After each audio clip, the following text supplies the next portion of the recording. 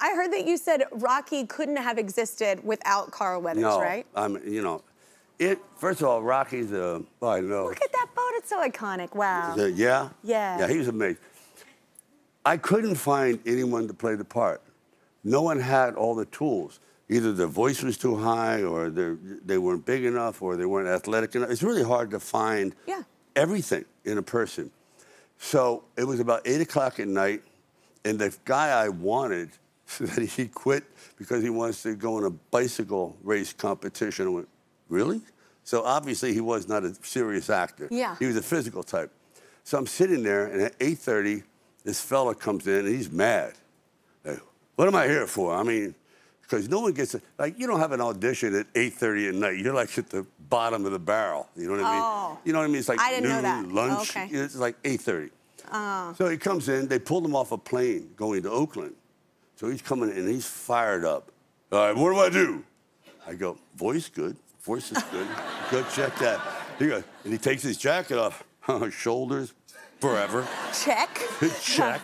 And then he looked. I went, good looking. You know, yeah. Nice. I didn't expect that, you know, because he's a boxer. Tough. And then we Then we started to get up. I'm telling you. And he goes, pow, pow, pow. I was, damn. It's like a woodpecker hit me. Oh my God. Check.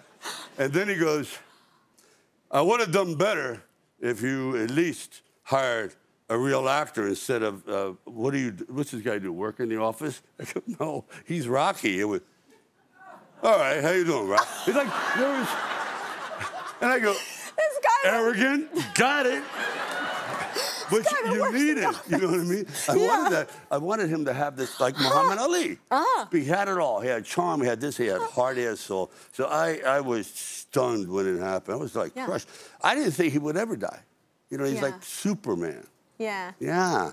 So I look back now with fond memories, because it's never going to happen. You know when you have those seminal moments, those crossroads? It's like... certain chemistry on certain things, It's impossible to duplicate. You know, it's like if they take a group, and let's say the Rolling Stones, right? You take Mick Jagger out, it's over.